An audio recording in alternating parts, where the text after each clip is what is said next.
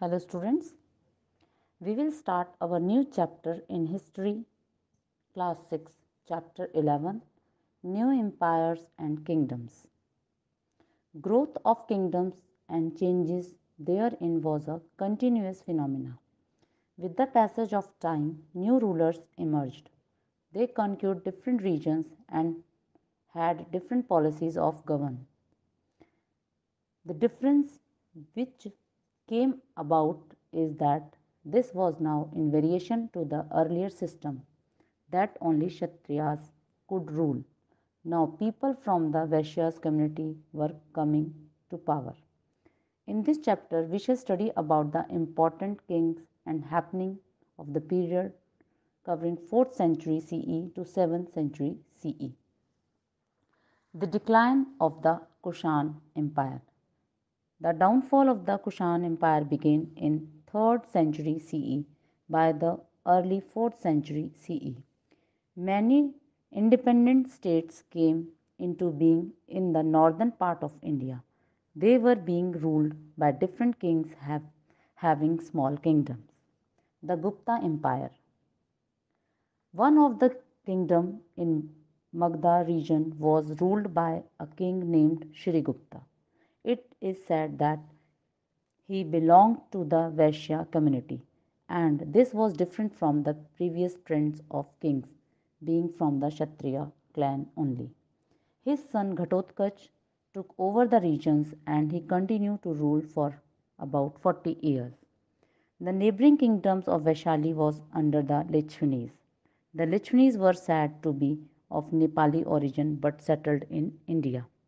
They ruled the kingdom of Vaishali, which covered portion of North Bengal and Bihar. In the 4th century CE, a Lichvini princess got married to a king in the Magda who was called Chandragupta I. The ruler of Chandragupta I was under a lot of influence of Kumar Devi, the Lichvini princess. Coins bearing the figures of the princess speak of the extent of her influence. Chandragupta first became the king of Patliputra and established a kingdom along the Ganga river. His kingdom extended from Bengal to Prayag. The region of Chandragupta I is said to have come to an end in about 330 CE. Samudragupta. Chandragupta I was succeeded by Samudragupta in about 330 CE. He reigned for about 50 years. Inscriptions on a pillar which was erected by Ashoka has inscription on Samudragupta on the other side. Art and music. Samudragupta was good especially in music and singing. He was also well known for his poetry. He also played musical instruments including the veena. Religious belief and tolerance. He was a devotee of the Hindu god Vishnu. He respected other religion and even allowed the king of Sri Lanka to set up a monasteries and Gaya, an important place for the followers of Buddhism. Coins and currencies. Historians have found many gold coins from the period of Samudragupta. The coins had Greek influence on the design. The impressions of the coin varied.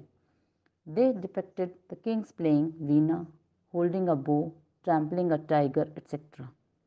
The Prayag inscription depicts him as a hero of 100 battles. These prashastis describe him as Maharaja Dhiraj or king of the kings.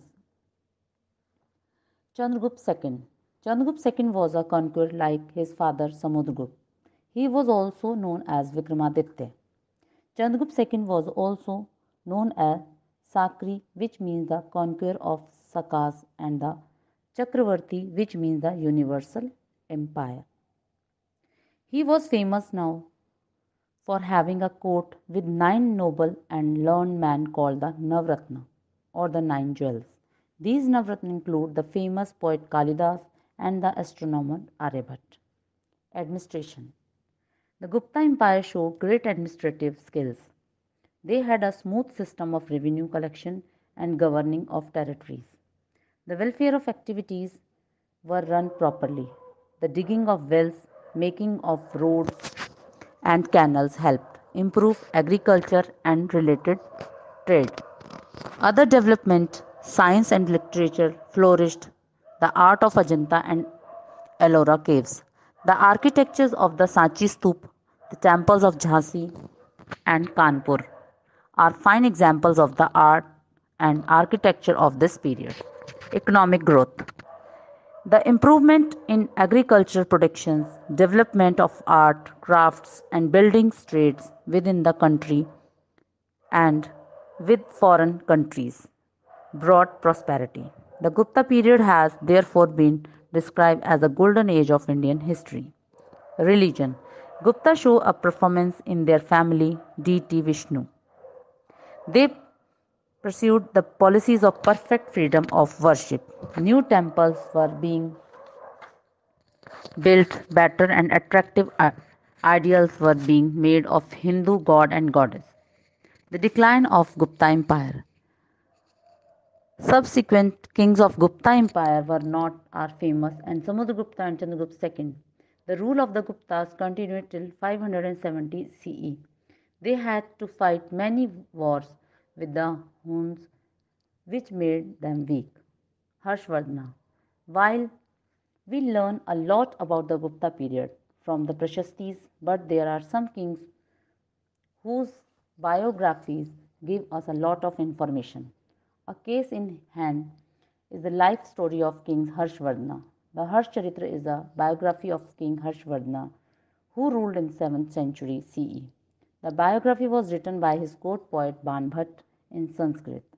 The writings of another Chinese travelers and scholar Huan describe the rules of Harshvardhana. Literacy and education.